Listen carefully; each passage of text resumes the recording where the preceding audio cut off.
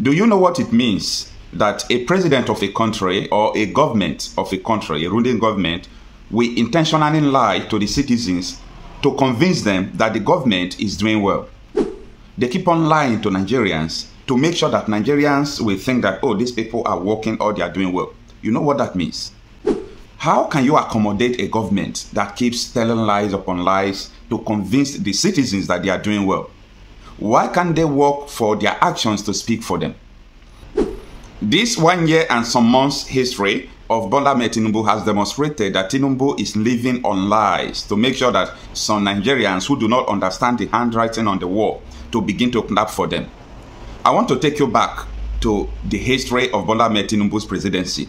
Right from May 29, 2023, when Tinubu was, doing the inaugural speech, he made a statement: subsidy is removed. Is that no provision is there for fresh subsidy. So fresh subsidy is gone. We all know the consequences of that statement. Inflation here and there, the masses begin to suffer. At the end, we discover that this administration did not remove the subsidy like Tinubu declared on his inaugural speech, that subsidy is gone. We discover that they are paying billions upon billions, going to trillions for fuel subsidy. That is the first propaganda, the first lie that this administration pardoned to make sure that people will say, yes, Tinubu said something during campaign and now he's doing it. But he never did it. Tinubu did not remove subsidy for 1 day. So why is it that the fuel is expensive and they are still paying for subsidy? Because they said that they have budgets for subsidy, and the budgets they have used to pay subsidy, they also reveal it. So who is deceiving who? As if that is not enough, after the inaugural speech, the first international visit Tinubu made was to United Arab Emirates.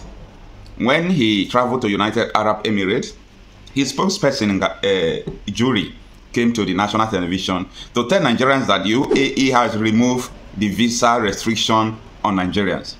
And after 48 hours, that was 2023, after 48 hours, the United Arab Emirates released a statement that they did not have any deal with Tinubu, that they did not remove the visa restriction on Tinubu. That is the first red flag about this administration.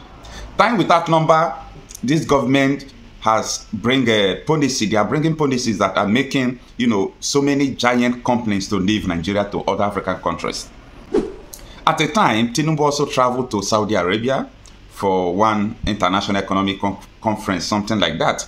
And Tinubu also lied to Nigerians that he secured a $600 million investment from a shipping company.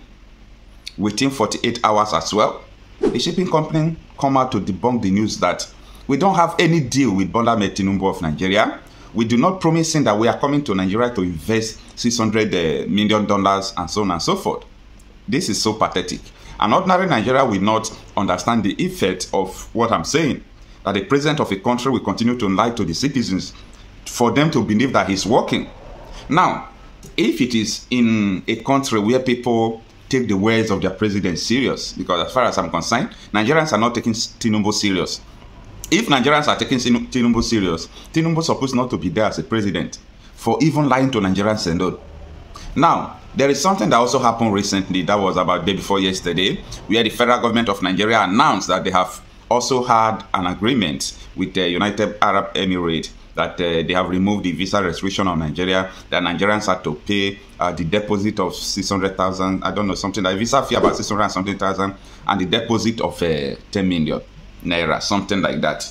So when we received the news, people were happy. Okay, I think it's a better option. Since the night before, now they have gone after 1 year to correct their lies, and they were able to negotiate to remove the visa restriction.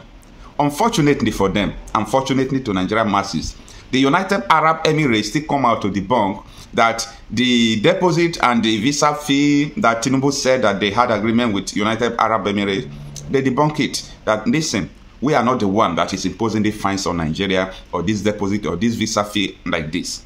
It is your government. So how can this government continue to impoverish people? You see, most of them have, this United Arab Emirates golden visa or their passport. Our money, they will notice, they will go to their country, they will buy houses, they will have their passports. But you, the poor citizen, you are restricted to go so many countries. And for them to negotiate all these things for you, what they are doing is to lie to you. Now, the only negotiation that paved way for them, they now have to use the opportunity to tax Nigerian citizens to get more money into the federation account for them to embezzle. I'm not saying this because I personally hate Bola Ahmed Tinubu. I'm saying this because a government cannot be relying on lies to lead her citizens. It is so unfortunate. It is not acceptable at all. If there is no one that is seeing all these red flags about this government, it is time people should wake up. Wake up to the reality that you don't have a government. Any government who lies to the citizens is not fit to lead the people. Because for you to intentionally lie to Nigerian citizens, it means that you don't mean well for them. And I'm putting it to you, Nigerian citizen. Tinubu don't mean well for you. If he mean well for you, he will not lie to you. He will not be paying subsidy and tell you that he removed subsidy and you are paying the money they're supposed to use to subsidize his fuel, and they are still withdrawing it from federation account. What are they using it for? Now, so many Nigerians rejected the purchase of new presidential aircraft, not because it is not good for nation, but at this moment, we needed the money to put in another thing like healthcare, education, because the country is going down. But Tinubu ignored the voice of the masses. Him with Ekpa bill, they approved the money, they went, and Tinubu bought a new aircraft. This is the situation. Right, good. Emilio Khan, he's the one who said he could do it. It's his turn. This is not the turn of President Muhammadu Buhari. We spent 8 years criticizing President Muhammadu Buhari. We're tired. And I honestly don't want to even hear his name. He has messed this country up. And you, President Bola Ahmed Tinubu, said, "It's Emilio Khan, it's my turn. I can do it." There is a saying that leaders have forfeited the right to make any excuses. It's your turn.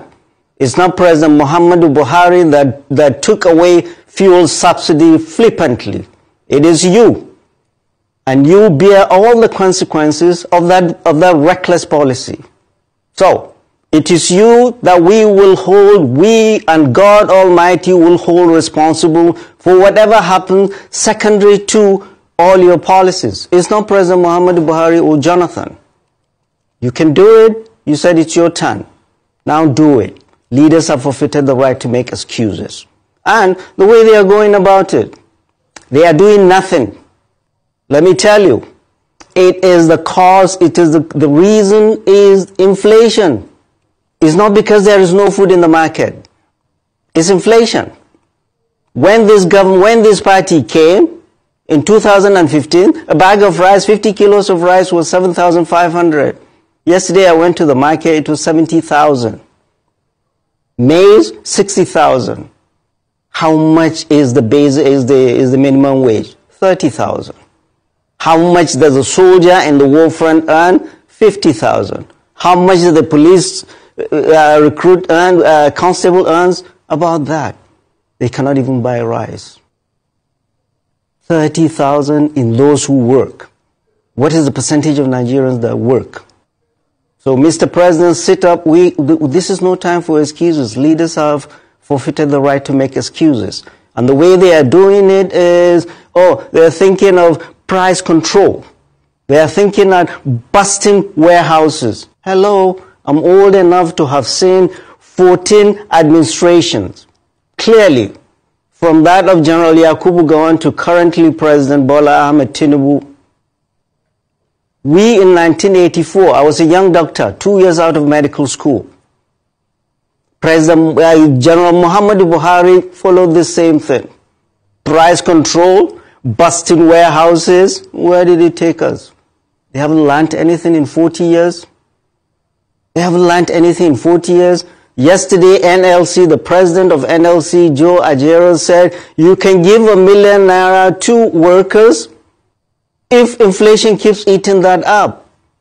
You are not going to achieve what you need to achieve. The primary problem is the runaway inflation. The economy is out of control. The managers of our economy, they are drowning. They don't know what to do. They are the ones that cause the deterioration of the exchange rate of the naira, the inflation we see, and the cost of food and everything in the market. It is not availability. There is food in the market. What I call on all the governors of this country and the president, everything should stop still. This is no time to build bridges or flyovers. This is the time to open the treasury and buy food and give food to the people and subsidize food. The only way you can crash down the price of food is bring down inflation. But these guys don't know how to do it. But flood the market with subsidized food. I lived in the United States forever. Everywhere in the world there is subsidy on food. You go to the supermarket, everything has tax. But food item does not have tax. Why? Because leaders of those countries know that hunger in any land has national security implications. But apparently, the national security team of this president and the president himself do not see the national security implications of hunger in the land. There is food in the land. The state and the federal government should open the treasury, buy food, import food, ship food into this country. There is an emergency, and feed our people. Their salaries cannot pay for food, cannot pay for rent, cannot pay for school fees. People are dying in the land. They are here in Abuja buying SUVs. With our compliant National Assembly, that says nothing. We are raising our voices the moment you hear our traditional rulers. The Oni of Ife said the same. People are suffering. Politicians know nothing about the people. They live with the people. You don't listen to that?